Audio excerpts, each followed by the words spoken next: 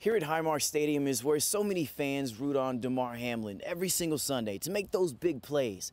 And now they're rooting for him to simply walk again, to simply have that life he had before that accident that we all watched Monday night. And that's what they did here, lifting prayers for him.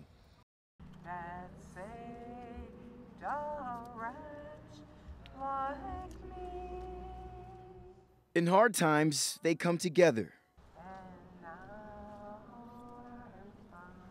On Tuesday night, battling the rain, they stood shoulder to shoulder during Damar Hamlin's biggest challenge. Right now, Damar is still in critical condition.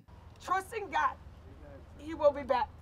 And that's why some of Bill's Mafia gathered to uplift one of their own, young and old. He has been fighting strong, and we all know that he'll be back on that field.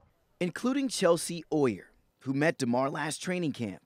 He's a fantastic human being, and his parents and his little brother should be proud, and he needs to just stay strong and just keep fighting for it. Along with candles mixed with signs of encouragement. Every day in 3 seconds, give a thought to him, give a prayer to him. They prayed for him to recover, to be able to have his life back again. To the players and their fans, it's bigger than the game of football. It's a community. No one knows when Damar might be able to come back home, but when he does, his community will be there every step of the way.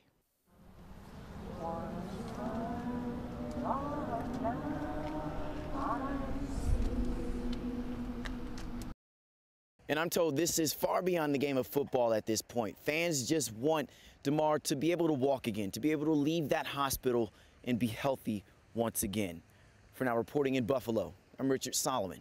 Back to you.